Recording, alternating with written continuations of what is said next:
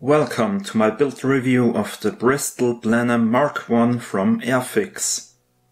In this video I will show you how I built and painted this 72nd scale plastic model kit. For the most part I followed the instructions, so one of the first steps was the assembly of the fuselage. As you can see, I used clothes packs and Tamiya extra thin plastic cement. Then it was time to assemble the landing gear. Many parts just slide into place, which is great. Joining the upper and lower parts for the wings was also no problem. There were a few gaps and imperfections along the edge where the parts join though. I used a cheap putty to fill these gaps. Now I was able to join the fuselage with the wing section. Again, this created small gaps. To make the model a bit more lively, I decided to mount the control surfaces at an angle. A nice touch of this kit is that you can display the flaps in the retracted or lowered position. Again, the assembly of these parts was straightforward, without any fitting issues whatsoever. The next area to work on were the engines. As you can see, they consist of 14 parts each.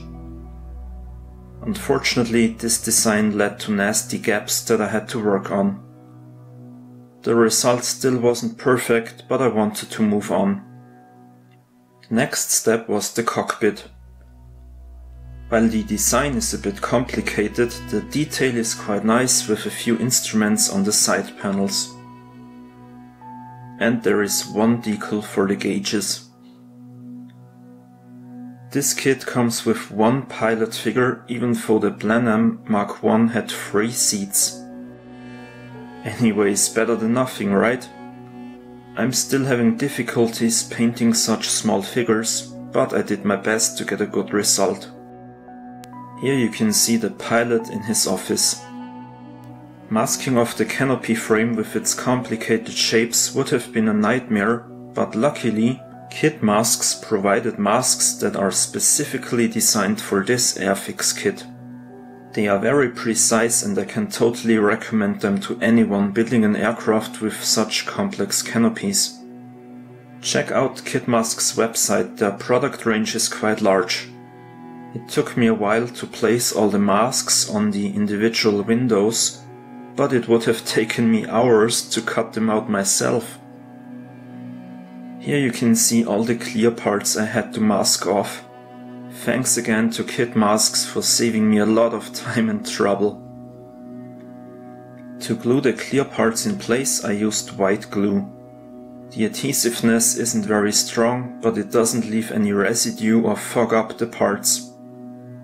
I experienced quite some fitting issues with this cockpit section, unfortunately.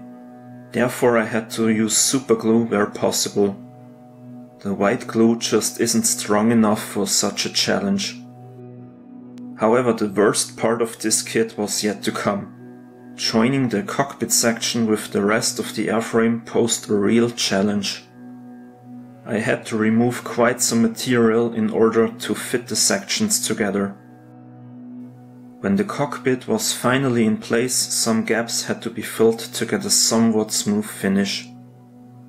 The fit of the bomb bay doors was also quite bad and required additional gap filling. The upper part of the canopy caused even more problems because it created another huge gap. In a stupid attempt to bend this part in shape, I broke it. Luckily, this made the alignment a bit easier, but there was still a gap left. I did not want to use putty on clear parts, so I simply filled the gap with white glue. I wonder if there would have been a better design option for this section, because I heard about the same problems from several other modelers. Anyways, when I had finally found my motivation again, I painted the underside black and masked off the edges. Then I used this template to spray random patterns on the upper side. The purpose of this pre-shading is to create slight differences in color when applying the final paint. This metal template is a bit difficult to use on curved surfaces, but luckily it's not about accuracy here. For the fun of it, and because I need to get better with this technique, I used 2 different colors. Then I also did some pre-shading on the panel lines. This is a good exercise to practice precise airbrushing and finding the right ratio of air pressure and paint consistency. While I was at it, I also used the black paint to darken up a few panels and the areas near the engines. This would give me a base for future weathering of this area. To create the 2-tone camo of this Blenheim, I used Airfix poster tack. I've often used it before and it's my go-to solution for such camo schemes. For the brown color I used Hataka's Field Drab. In order to retain the pre-shading, it's important to only spray on thin coats of paint. Often I used too many layers, so the pre-shading isn't visible anymore and all the work was for nothing. Here you can see the result after using the Field Drab. Airfix is very easy to use and doesn't leave any residue on the model. I don't own any paints specifically for the RAF, so for the green color tone the color converter app I use suggested to use RLM81 for that job. I gave it a try on the stabilizer, but RLM81 from MO doesn't come close to the green tone on the real Blenheim. I ended up using Swedish dark green from Hataka, which still isn't 100% accurate, but better than all the other paints I own. Again I used Airfix poster tack to mask off the camo scheme.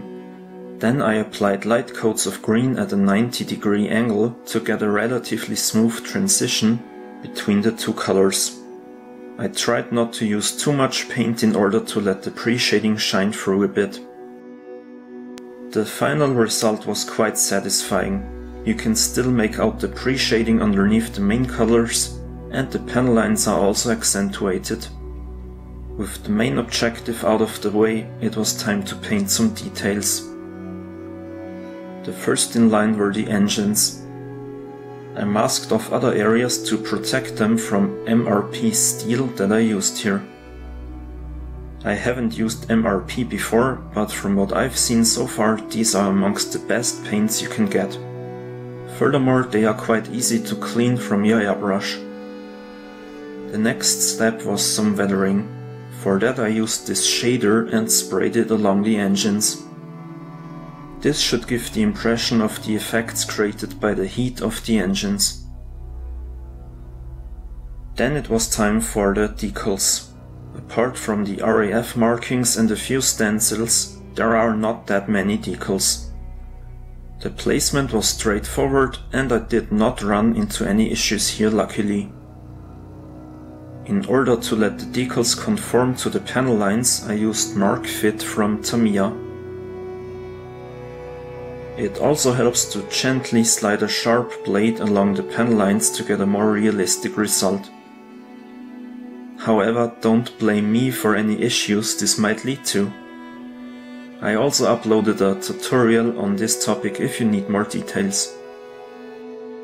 When all the decals were in place, I used pigments to create more weathering effects.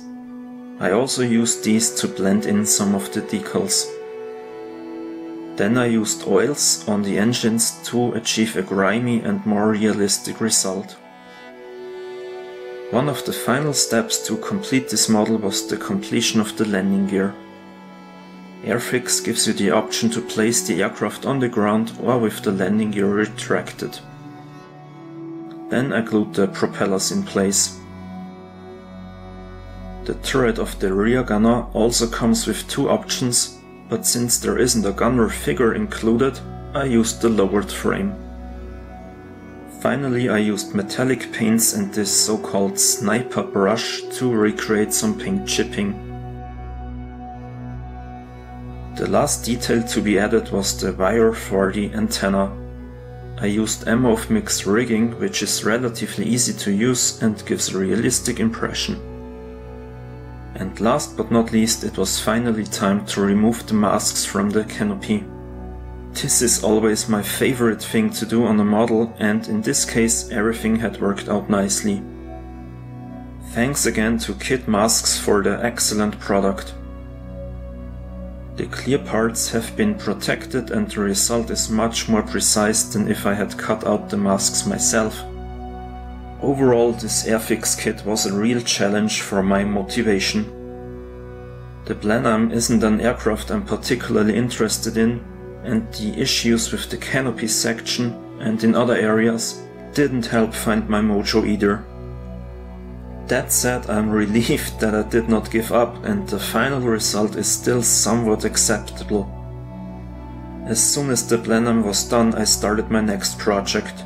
You will find pictures of that on my Facebook and Instagram channels soon, so don't forget to check out the links in the description of the video.